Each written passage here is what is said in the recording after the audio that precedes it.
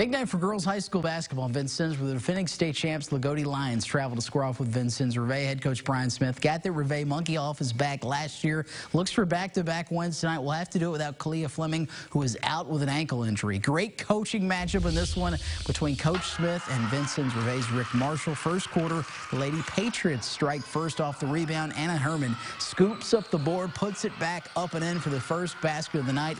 Vincennes Rivet has the early lead. Down at Loogoote's end, it's Brooklyn Jones pulling up for two for the future St. Mary of the Woods. Pomeroy quickly are tied up. Jones adds an assist to her stat sheet moments later, kicks over to Mackenzie Van Hoy for three.